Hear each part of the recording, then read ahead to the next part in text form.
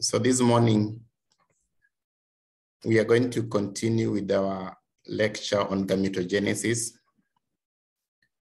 You remember we started on gametogenesis and we did spermatogenesis. So today we'll pick from Oogenesis. Just to remind you that gametogenesis takes place in 4 key phases. The first phase is where the gamete stem cells originate from extragonadocytes and invade the indifferent gonad prenatally. And then they become the stem cells for the gametes, either oogonia or spermatogonia. The second phase involves numerical increase in the number of the gametes, and this is done by mitosis. The third phase is establishment of the haploidy, and this is done by meiotic division. And then the last phase is the differentiation phase, which involves both morphologic and functional maturation of the gametes. The way the sperm goes through phase 2, 3, and 4 is very different from the way the oocyte goes through phase 3 and 4. And so we'd already talked about that concerning the sperm. So now let's talk about that concerning the oocyte. So we'll go direct to oogenesis. Oogenesis takes place within the ovarian cortex. This is the ovary. This outer zone of the ovary is what you call the ovarian cortex. And this central zone of the ovary is what we call the ovarian medulla. So oogenesis takes place within the ovarian cortex, where we see those follicles at different stages of maturation. Unlike spermatogenesis, the process of mitotic division and even meiotic division to form the oocyte begin before the girl child is born. In contrast, remember that spermatogenesis, this process was starting at the age of puberty. However, because the meiosis is arrested in oogenesis, it takes very long to form a single oocyte indeed. Yes, meiosis will begin even before the girl child is born, but to be arrested at some point, as we're going to see, only later to be completed after puberty, but again, according to the monthly cycles. So that every month there are a few that are stimulated to continue during the reproductive years of a woman. Again, that process will not go on forever. It will have to end at some point, and it ends at menopause. We can work with the age of 49 plus minus a few. So it takes very long to form a single oocyte if you think about it in that context. Yes, meiosis began before birth, but it becomes arrested at some point, and that can only be undone during the reproductive years of a woman. Every month, a few proceed to continue with development. Some don't continue, they still remain. So there are those that will mature at the age of 15. There's those that will mature at the age of 45, for example. It takes a variable number of years to form a single oocyte. The cells which surround the oocyte are known as the follicular cells and the granulosa cells. There's a slight difference in terms of the terminology when we call them granulosa and when we call them follicular. And let me just clarify that here. As the oocyte develops, it is surrounded by increasing number of the supporting cells. So to your left, you see an oocyte that's surrounded by just one layer of supporting cells. And those supporting cells are even squamous in shape. And to your right, you see an oocyte that's surrounded by several supporting cells with even a cavity. This one, several supporting cells, there is no cavity. We are going to give the names to these structures shortly. But for now, I want you to capture that the oocyte is surrounded by increasing number of supporting cells as it grows, and especially during the maturation phases of the oocyte during the reproductive years of a woman. So this oocyte surrounded by the squamous cells, these squamous supporting cells are the ones we call the follicular cells. And these cuboidal cells are the ones we call the granulosa cells. Well, it's not a strict terminology, but we prefer using the term granulosa when they're cuboidal and follicular when they're squamous. Some people prefer using the term follicular also when it's just one layer of cells. Then when it's multiple layers, we prefer using the term granulosa. Not so strict though. Importantly, I want you to note that the oocyte is surrounded by a glycoprotein covering that separates it from the supporting cells. That glycoprotein covering is actually secreted by both the oocyte as well as the supporting cells. We call that glycoprotein covering the zona pellucida. The zona pellucida is an important structure, as we're going to see later when you talk about fertilization. Now, this complex that is made up of the oocyte, the supporting cells, and the zona pellucida is what we otherwise call the ovarian follicle. So that's an ovarian follicle. This is an ovarian follicle.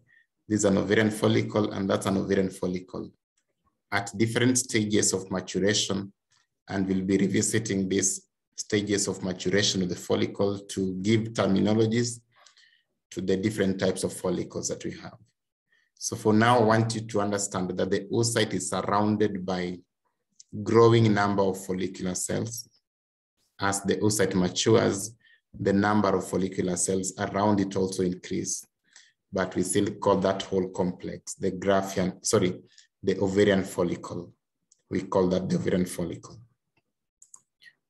Right, so let's now go step by step onto the specific stages that the oocyte undergoes during oogenesis. We talked about the fact that primordial germ cells migrate from the wall of the yolk sac to the indifferent gonad. And that happened prenatally. And we said that that time the indifferent gonad does not know whether to become a testis or an ovary. If by chance, then, well, not chance, it's determined. If the indifferent gonad differentiates into the ovary, then the primordial germ cells, which have invaded that particular gonad, will become the stem cells of forming the oocyte, which we call the oogonia. So oogonia is now present within the indifferent gonad, or rather within now the ovary of this particular fetus. Oogonia are the stem cells of forming the oocyte. Once the oogonia are there, or once this indifferent gonad has committed to become the ovary, and so we have oogonia inside it, the oogonia immediately begins the process of mitosis. So I want you to remember this is actually happening before the girl child is born. the Oogonia begin mitotic division. Remember that was phase 2 of gametogenesis. It involves several series of mitosis, as we talked about it last time.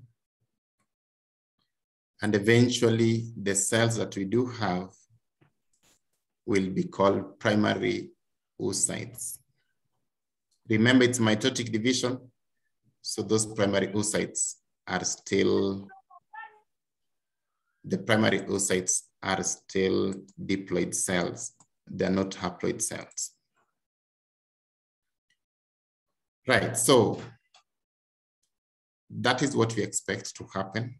And that is actually what happens. The Oogonia undergo mitotic division. Several series of mitotic division will give us an exponential increase in the number of the primary oocytes. And the total number of primary oocytes that will be present in the fetal ovary is about 7 million of them.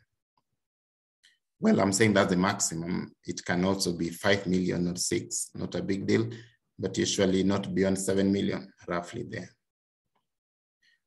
So the Oogonia has undergone phase 2 of gametogenesis, numerical increase in the number of the gametes.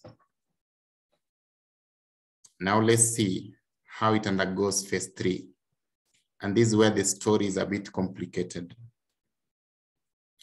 The primary oocytes, which are diploid cells, need to establish haploidy. Establishment of haploidy sees to it that the cells need to undergo meiotic division. Meiosis is in 2 stages or 2 phases. We have meiosis 1 and meiosis 2. So we'd expect the primary oocytes to undergo the first meiotic division to give us 2 daughter cells. Those 2 daughter cells, which the primary oocytes will give us after the first meiotic division, are not necessarily of equal size. This is because during oogenesis, the meiotic division is unequal. The cells don't share the same amount of cytoplasm. There's a cell that will go with most of the cytoplasm, and that cell is the cell that we're talking about. If it is first meiotic division, that cell will be called the secondary oocyte because it's coming from the primary oocyte.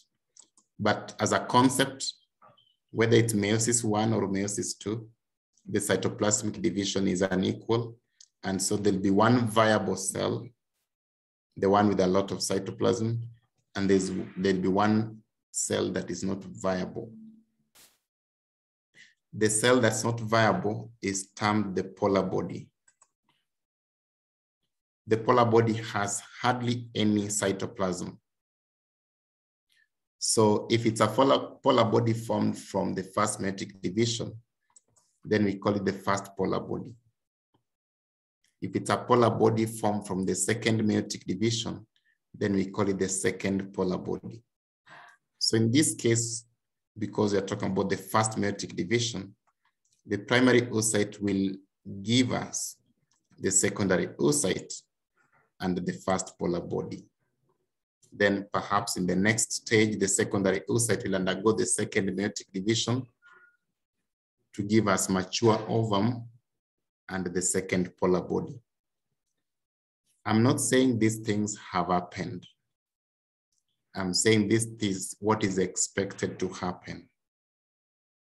So if the primary oocyte successfully go through the first meiotic division, that is the result that we'll get.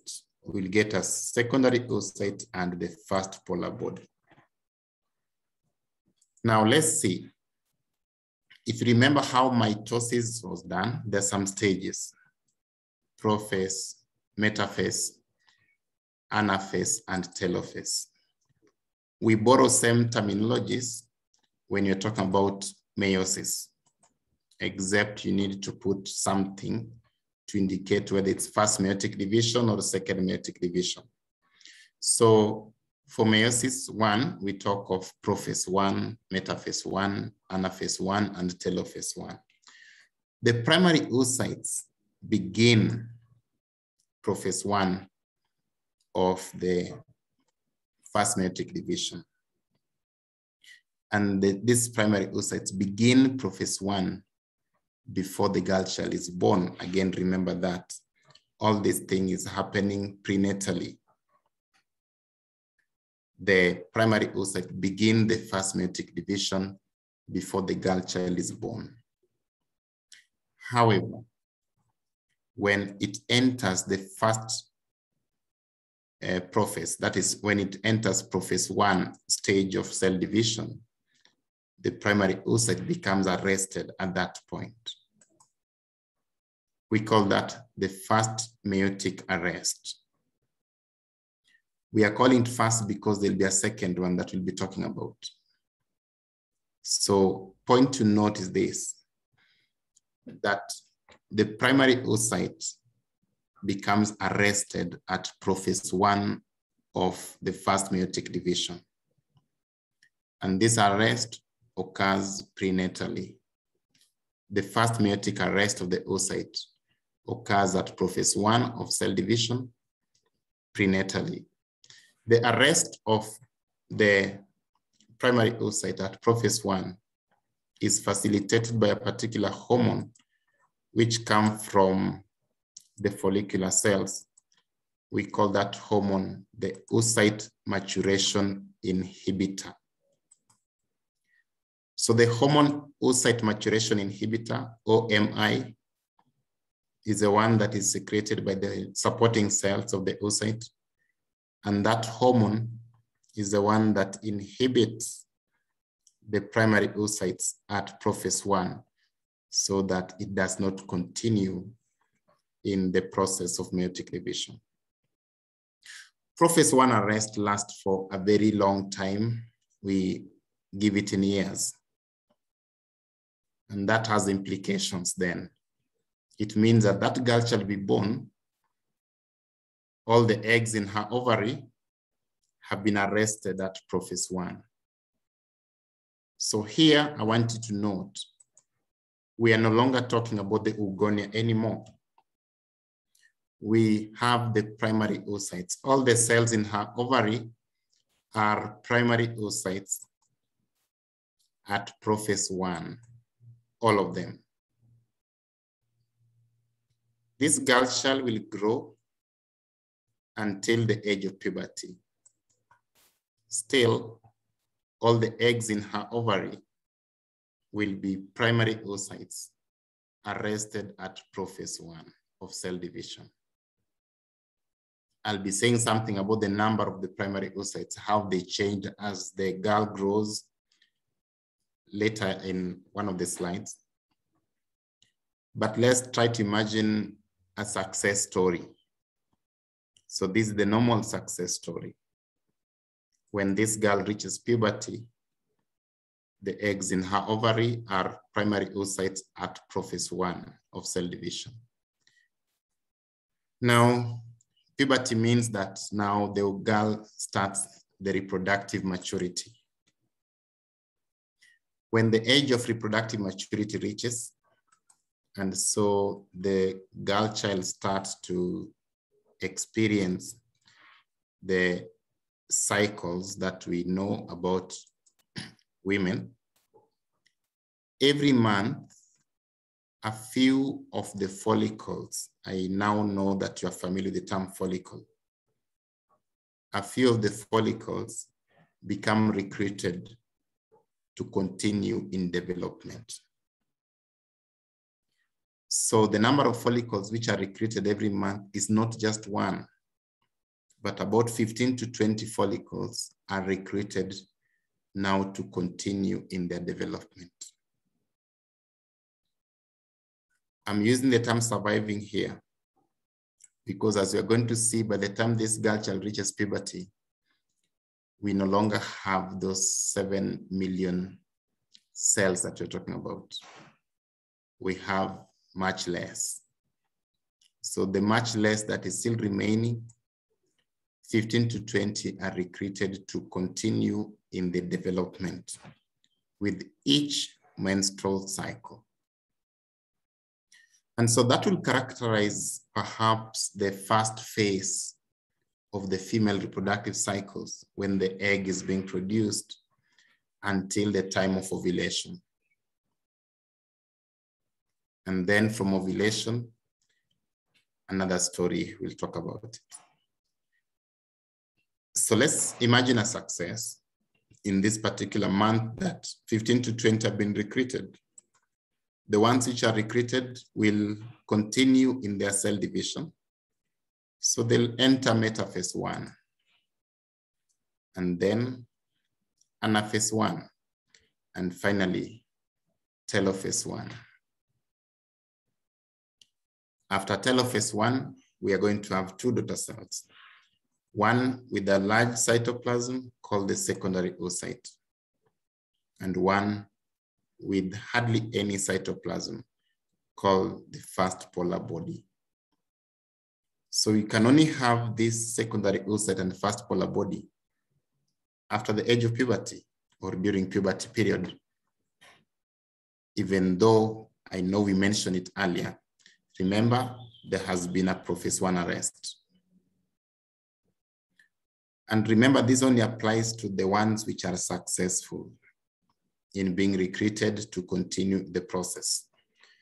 So just to highlight something, to make you remember something, we are comparing meiotic division during gametogenesis. We are comparing what we see in spermatogenesis to your right and what you see in oogenesis to your left.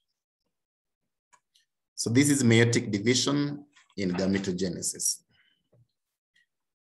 In spermatogenesis, the primary spermatocyte divides into two during the first meiotic division to give us two secondary spermatocytes, which are fairly of equal sizes, so they're both viable. The secondary spermatocytes also enter the second meiotic division to give us two daughter cells each, which we call spermatids, and they're all viable, which means that one primary spermatocyte then gives us four spermatids. All are viable. And this is because the cytoplasmic division is relatively equal. So all cells are viable. That's different from oogenesis, where the primary oocyte undergoes the first meiotic division, but it's an equal cytoplasmic division. So the secondary oocyte is having a lot of cytoplasm, but the first polar body has hardly any cytoplasm. As you're going to see, the secondary oocyte will also undergo the second meiotic division to give us the mature oocyte and the second polar body again. And so that begs the question, what is the role of a polar body? So maybe that will be my first question I'm asking you. What is the role of a polar body? Okay, your mic is muted because there's some noise in the background, but if you know the answer, you can put up your hand and I'll enable your mic. What do you think is the role of a polar body?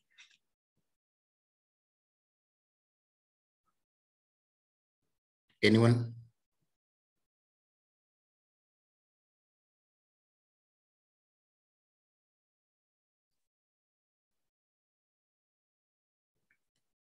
Okay, nobody has an idea. So from what I've told you, if we are having meiotic division, remember one of the roles of meiotic division is to establish haploidy. And this means that we are basically reducing the number of chromosomes, or we are dividing into two the genetic material. We want to reduce the genetic content.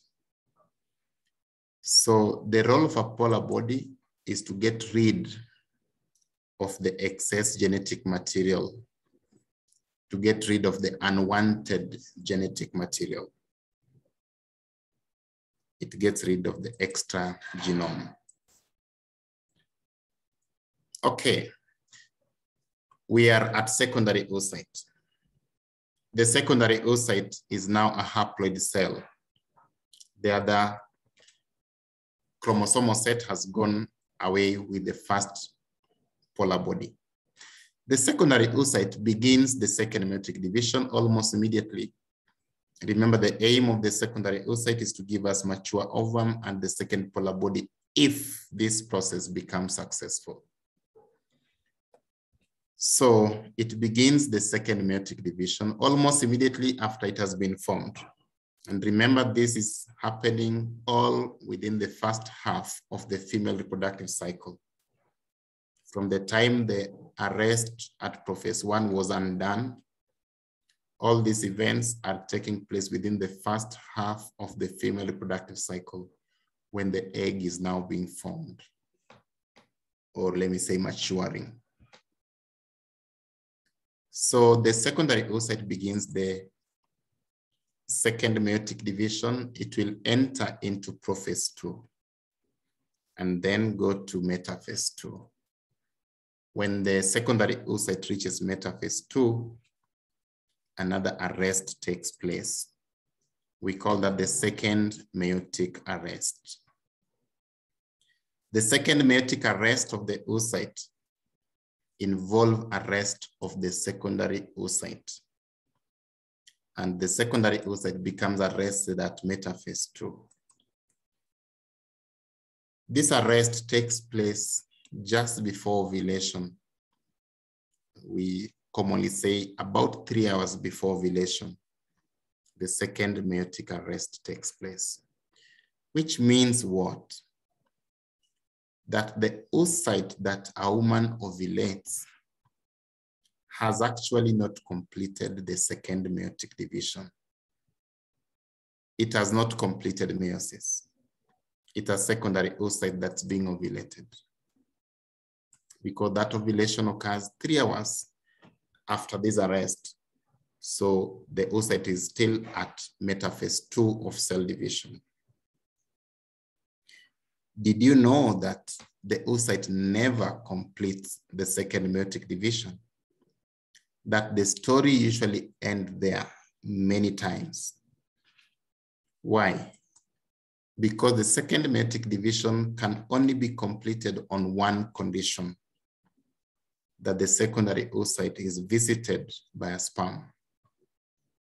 So unless the secondary oocyte is fertilized by a sperm, it never completes its second meiotic division. Meiosis, or rather oogenesis, usually end there for that particular cell at metaphase 2. But if it becomes fertilized by a sperm, then we are good to go. The secondary oocyte will enter into anaphase 2 and then go into telophase 2 and become the mature ovum and the second polar body. But if that does not happen, we will not have that mature ovum and we will not have the second polar body. Great, so that is oogenesis. Remember that 2 meiotic arrests. So just to remind you about what I told you about the oocyte as it grows. So perhaps this is what we have at the beginning when it's being recruited. The 15 to 20 which are being recruited would be looking like this. But as they mature, they continue to be like this. The one that is about to be ovulated will be looking close to this one. So these are different stages of maturation of the ovarian follicle. Remember, I told you that there's a zona pellucida that's around the oocyte, separating it from the supporting cells. The whole thing is called the ovarian follicle, which are at different stages of maturation. This maturation event takes place during the first half of the female reproductive cycle. So from here up to around there, if this woman has a 28-day cycle, then it means that this will take about 14 days. On that note, I want us to talk about the types of ovarian follicles, and follow with me here. So, sorry, the image you're seeing is a histology slide of an ovary. Ovary has the outer zone called the ovarian cortex, where you see the different follicles. Then it has this central zone, which we call the ovarian medulla. The ovarian medulla largely contain connective tissue like that region I'm pointing, and blood vessels like these ones. Remember, the follicles are in the cortex. So this is a magnified image of the ovarian cortex to show you that that's where the follicles are. Down here is the ovarian medulla, which contain connective tissue and blood vessels. Now look at that part there. This one here is another connective tissue which covers the ovary. We call it the ovarian capsule. So that's the ovarian capsule. It may go by the name tunica albuginea, the thick covering of the ovary. Now, the intention of this slide is for us to learn the ovarian follicles. There are different types of ovarian follicles. The most primitive of the ovarian follicles are called primordial follicles. And this is how they look like. The primordial follicles consist of one primary oocyte and surrounding one layer of squamous cells. So yes, there is an oocyte there, but look at the supporting cells which surround the oocyte. It's just a thin layer. So it's basically one layer, and they're squamous cell. That's why you don't see them being prominent. So that cell that's surrounded by one layer of squamous cells, which means surrounded by follicular cells, the squamous follicular cells, that is what we call the primordial follicle. What do we note about primordial follicles? They exist in groups. As you can see them here, they're just in many groups. They are also subcapsular. This is the ovarian capsule. So they're just beneath the capsule of the ovary. They are subcapsular. Okay, these are the ones that are recruited in cycles every month. We don't know the basis of follicular selection, like what determines whether this is the one that become recruited or not the other one. We really don't know that clear. But somehow there are some mechanisms that guide follicular selection so that only 15 to 20 become recruited and not everything become recruited. Anyway, the ones that become recruited will grow to become what we call primary follicles. How does a primary follicle look like? Primary follicle will be something like this one here. Of important to note is that it's surrounded now by cuboidal cells instead of the squamous cells. That's the most fundamental difference. Of course, we can also see differences in size as well. We can also see that these ones are now further away from the capsule. And we can also appreciate that these ones are not necessarily existing in groups. So all these are primary ovarian follicles. There are different types of primary ovarian follicles. There are those that are surrounded by one layer of cuboidal cells. So we call them unilaminar primary ovarian follicles. But there are those, as stimulation continues, the number of the granulosa cells layers increase, so that they'll now no longer be surrounded by just one layer of supporting cells, but more than one layer of supporting cells. When they have more than one layer of supporting cells, then we prefer calling them multilaminar primary ovarian follicles. And perhaps these two could belong to that category of multilaminar. And then this one and that one perhaps belong to the category of unilaminar. Maybe a better one to show us the multilaminar primary ovarian follicle with this one. We appreciate that the number of layers of the granulosa cells have increased in this one. Okay, when this one continue to grow, remember it's a maturation process. When this one matures, the number of supporting cells will increase, but something else also happens. A cavity appears. When that cavity appears within the group of supporting cells, we call this one the antral follicle. It simply means it has an antrum. So we call it the antral follicle. The antral follicle could be many. There could be many types of antral follicles at different stages of maturation as well. Look at this one. Look at that one. The antrum is just forming. This one has formed, but still very small. This one has a large cavity. So again, you may have different sizes and maturation stages of the antral follicles. We sometimes call them secondary follicles. The antral follicle may be called the secondary follicle. So as they mature, the size of the antrum increases.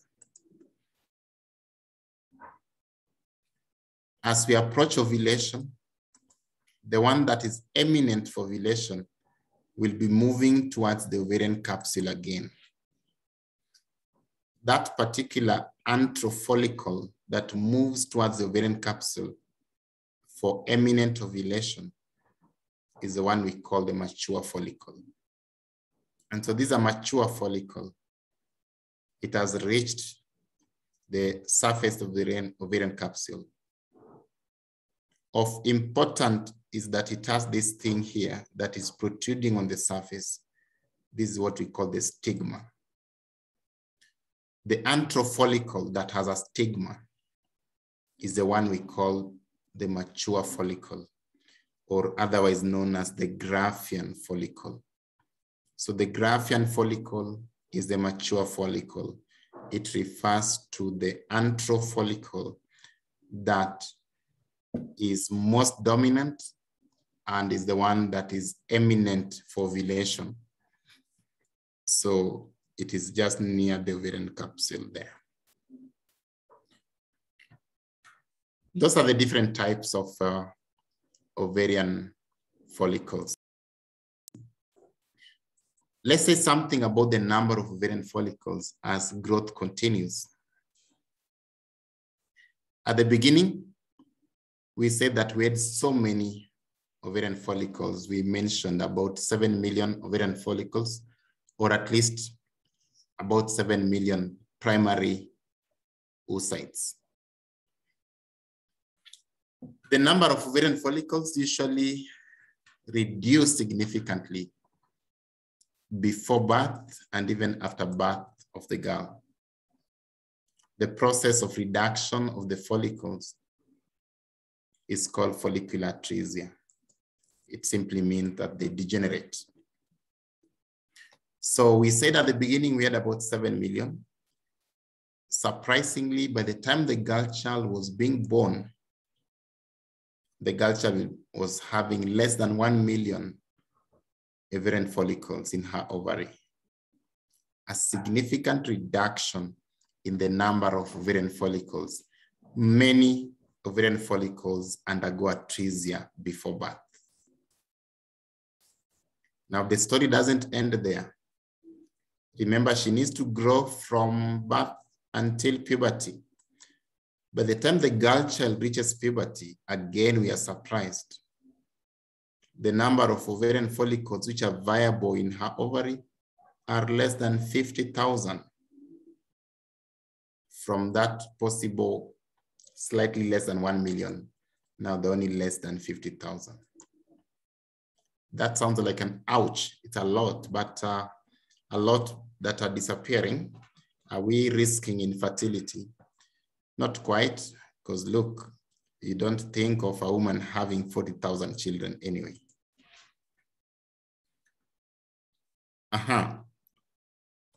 We've mentioned that the less than 50,000 which are present at the beginning of puberty, they'll be recruited every month, about 15 to 20. But what do we know? Not all those usually mature to be ovulated. In most cases, only one that will mature then become ovulated. Sometimes a few are the ones which mature become ovulated. What happens with the others? They also undergo follicular atresia. So we see the journey is quite tough also for the oocytes, the same way it was. We'll see it's a bit tough also for the sperms. Don't worry much about the numbers, because anyway, how many does a woman need? If you assume this woman is going to ovulate every month in all the months of her reproductive years, and let's be generous, let's say she starts at age 10 and finish at age 50, that means she has 40 years of ovulation. 12 times in a year, that will still be less than 500. So she just needs about 500 if you look at it. So the numbers reduce, but they're still adequate for what purpose we have for it. Great. Let's name parts of the antral follicle. So this one, labeled 1, is the oocyte. This one, labeled 2, is the zona pellucida. The one labeled 3, 4, and 5 represent the population of the granulosa cells which surround the oocyte. But the granulosa cell populations exist in 3 categories. The population of granulosa cells immediately outside the zona pellucida, labeled 3, are termed the corona radiata. The population of granulosa cells that suspend the oocyte, the one labeled 4, are termed the cumulus euphorus. And the population of granulosa cells that are external to the antrum, so the ones labeled 5, the antrum is 6. The ones labeled 5 constitute what we call the stratum granulosum. Of course, 6 is the follicular antrum, the cavity that has fluid. External to the stratum granulosum are some cells of the ovarian stroma that surround the follicle. The cells of the ovarian stroma that surround the follicle constitute what we call the thicker folliculi. When ovulation takes place, this is the only thing that is ovulated, what I am encircling. That is what is ovulated. When this thing matures and becomes a Graafian follicle, this is what will be ovulated. The rest remain in the ovary to become what we call the corpus luteum. So here, this is what will be ovulated, which is this one, the oocyte together with the zona pellucida and corona radiata. Then this other one remain in the ovary, which means the stratum granulosum remain in the ovary, and also the thicker folliculi also remain in the ovary. The stratum granulosum and the thicker folliculi that remain in the ovary constitute what we call the corpus luteum. So what is corpus luteum? It refers to the remnants of the mature follicle after ovulation.